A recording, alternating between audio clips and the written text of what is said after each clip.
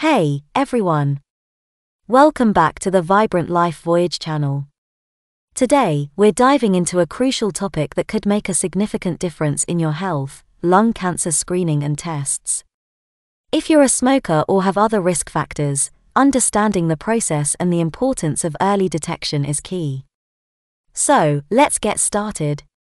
Who should get screened? First things first, let's talk about who should consider getting screened for lung cancer. According to guidelines from the U.S.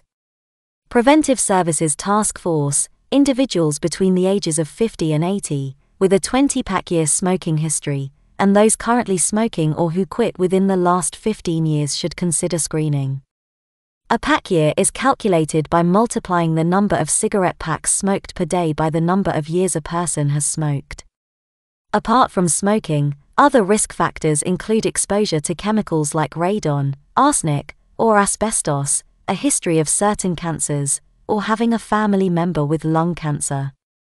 If you fall into any of these categories, it's essential to discuss screening with your doctor. How screening works. Now, let's talk about the screening process. If you decide to get screened, you'll likely undergo a low-dose computed tomography (LDCT) scan. It's a quick and easy procedure that uses X-rays to create detailed images of your lungs.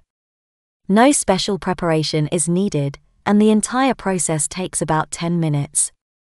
However, it's important to note that sometimes the results may show a false positive, indicating the possibility of cancer when it might not be the case. In such situations, additional tests may be required to confirm the diagnosis.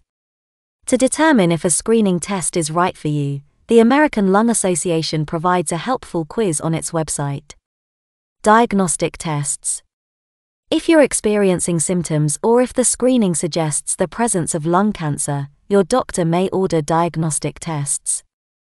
These tests aim to identify the type of cancer and whether it has spread to other parts of the body. Tests may include sputum cytology, imaging tests like chest X-rays and CT scans, and PET scans that use a special type of radiation to detect cancer cells.